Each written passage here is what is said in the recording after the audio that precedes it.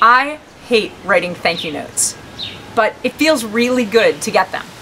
And it can make a big difference in the way we're perceived by other people. So we should teach our kids to write thank you notes. Thank you notes have 3 parts.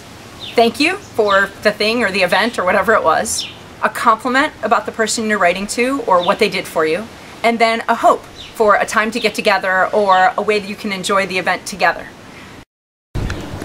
Dear Miss Linder, thank you for being my teacher. I hope you will be the great teacher you are for the next kids. Love, Oren. If we can teach our kids to write even just those 3 sentences, people will recognize that they really appreciate what they got.